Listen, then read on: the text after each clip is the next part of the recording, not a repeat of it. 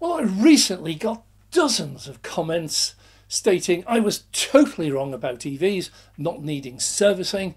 All of them mentioned things like suspension bushes, ball joints, brake pads, refrigerant gas and cabin filters, amongst other things. Unfortunately, you're all totally wrong.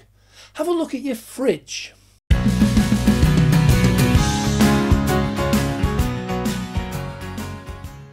I'm Dave, welcome to Dave Takes It On. Well, I've got a lovely fridge. Well, it's actually a fridge freezer.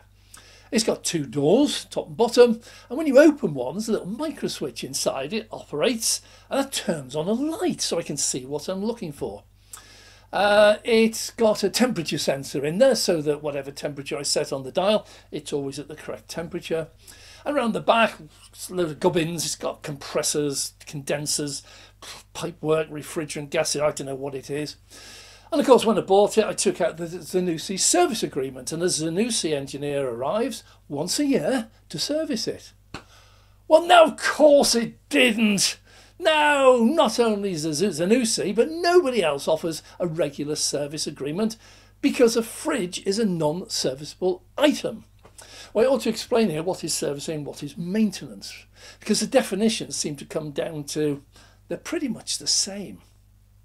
They are actions designed to keep your device in tip-top form and extend the life of it that it might otherwise have. So, an example, an oil change. You don't need ever to change your oil. You could run your engine until it fails, and it will. But a simple oil change prevents that happening too soon. Oil and filter changes extend the life of the device and engine that it might otherwise have if the oil was not changed. Okay, well, fan belt and drive belts would be another one. You definitely want neither of these to fail because either could destroy the engine. So here you change the drive belt before it fails to extend the life of the engine and prevent it failing. So the key here is to extend the life of a product or device by servicing or maintenance, specifically to extend the life of it and prevent known issues that would cause it to fail prematurely. Well, back to my fridge. I run it day after day, year after year. Never serviced it, never maintained it, absolutely nothing other than cleaning it until something fails. I don't spend a single penny on servicing, no one ever comes out to look at it. There's nothing I can do to extend the life of the fridge other than to not use it or not open the door. There is nothing maintainable or serviceable in my fridge. I run it, it then fails one day. When something fails, I have a look to see what it is. Now, if it's just a bulb, I'll probably replace it myself. They're fairly easy to do. Buy them anyway, B&Q, and you can install them.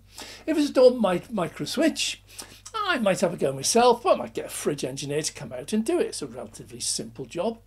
If the compressor fails or it runs out of refrigerant gas, I will most likely get a quote, and if it's sensible, I'll pay for the replacement or repair. If it's not sensible, I'll get a new one and get the old one recycled. There is a huge, huge difference between servicing, maintenance and repairs. ICE cars have devices that require servicing or maintenance. EVs generally have none.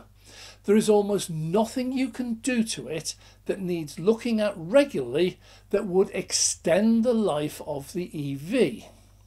Okay, let's just turn to MOTs to ram this point home.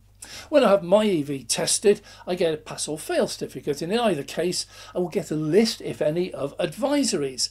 These are advisories. For example, a bit of play in the suspension ball joint, tyre wearing out. And the advisories state, well, it's perfectly safe to drive around, legal to drive around with it like this, but it is going to need repair or replacement sometime in the near future, possibly at the next MOT. So just be aware of it. It's just a heads up.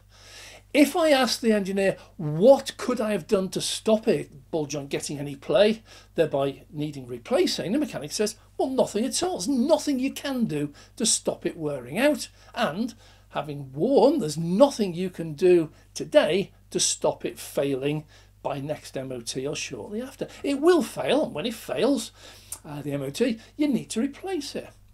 That's an EV. There's nothing you can do to the battery, drivetrain, suspension, steering, brakes or anything that will stop them failing, and virtually nothing you can do to extend their life expectancy.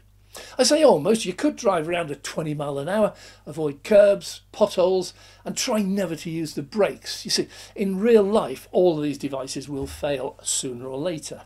An ICE car is the exact opposite. You need to carry out many tasks in its lifetime to prevent premature failure, i.e. the engine blowing up if you don't change the oil.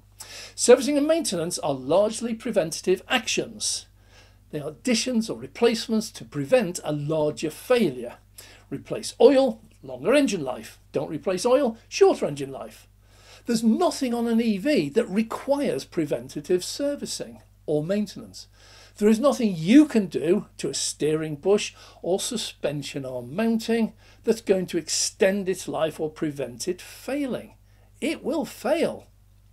EV brake pads are another one often cited. They're a great example. There is nothing at all you can do to extend their lifespan.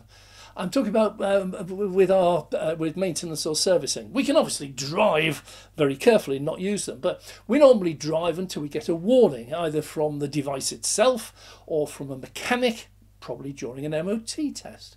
See, most brake pads now have built-in sensors or gadgets to tell you when the pads need replacing. You don't even need to look at them anymore.